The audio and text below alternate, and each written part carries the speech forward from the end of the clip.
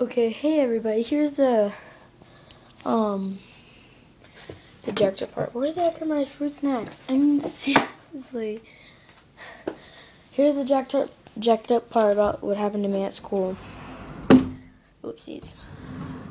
I was playing football, and this kid, when he tries to get people down, he grabs their shirt and he slams them straight to the ground.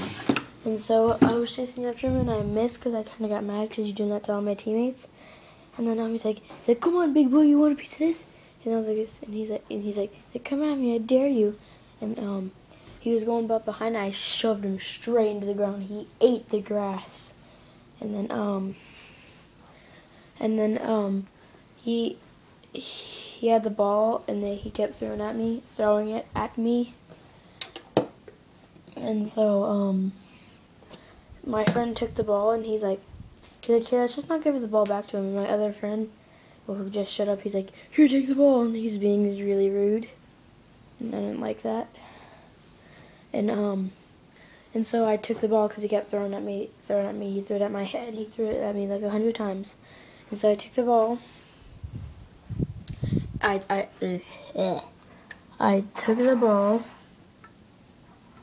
Okay, so I took the ball, and then they kept chasing me, punching me, hitting me, and they're like, "Give me the ball, give me the ball." And after I just gave them the ball, they threw it at me, and so I got the ball, and then at recess I chucked it straight over the fence. I said, "Here, you want the ball? Go get it." And then I got in trouble because they wasn't my teacher. They went to go tell them, and so I got in trouble, and they're acting like, and the teacher was acting like they're little angels on a cloud, and they didn't even touch me, or they didn't even breathe on me. And they freaking shoved me, hit me, and did all that crap. And the teachers got mad at me, but them two were just like, they got extra recess just this day too. They got extra recess, and the stupid teacher kept yelling at me, and then she told me to go look for it after school. And then so I did not really look good. I was like, and then I just sat down for probably about 10 minutes. And then I got back up and I went over there.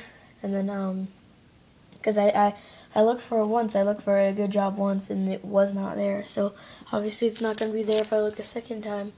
And so I went to the teacher, and she's like, she's like, "Well, you're gonna have to get him a new ball."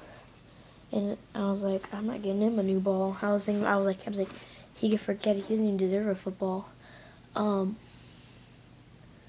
Yeah, and then she made me go look in the PE locker room, and I went to go look, and then I couldn't find it. I was about to steal a ball to get it from him, but I didn't want to steal it. I didn't feel like doing all that crap.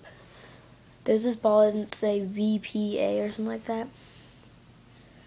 And yeah, it wasn't my teacher's fault. My teacher was just going along with what Smith said, because the kid that was doing all that and I threw his ball over the fence, he was lying. And they were acting like they were on they're angels on little clouds. And then my teacher just went along with it, and then I told my mom, and then she called her up, and then the teacher actually figured it out. And then so the teacher's back on our side, and they're just on the freaking mine side. So yeah, that's really it. Oh, but I cried. Don't tell anybody.